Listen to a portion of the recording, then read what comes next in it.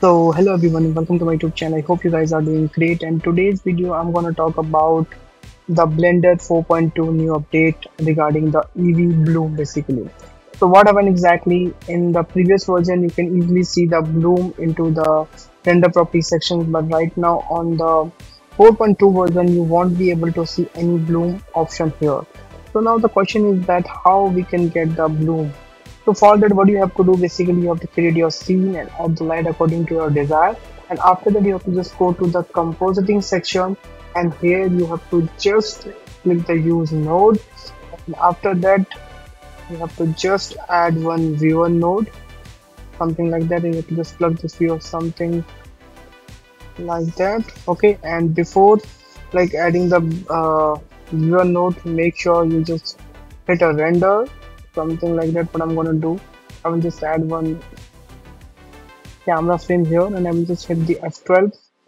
So here you can see this is our render is happening, and right now on my screen you can see we don't have any bloom effect into our pumpkin. So what I will do basically, I will again go to my compositing and here I will get my renders.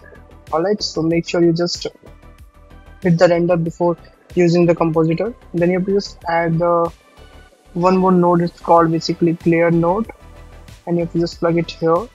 And here we go guys, here you will be able to see the bloom option. Here you can see, and from here you can just maintain the what we can say threshold of the bloom.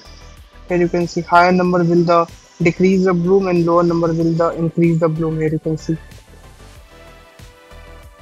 so in EV now you will able to see the bloom into the compositing section. And also if you want to see your camera view, so you have to just switch the compositor as a camera, you will also able to see into your viewport.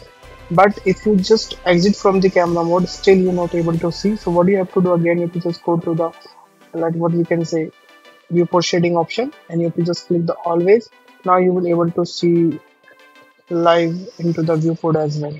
So that's how you can use the bloom option, a bloom effect into the Blender 4.2, which is latest release by the Blender Foundation. So thanks for watching the video guys, and this is very short and very informative video. So I hope you enjoyed this video and will learn something new from this video.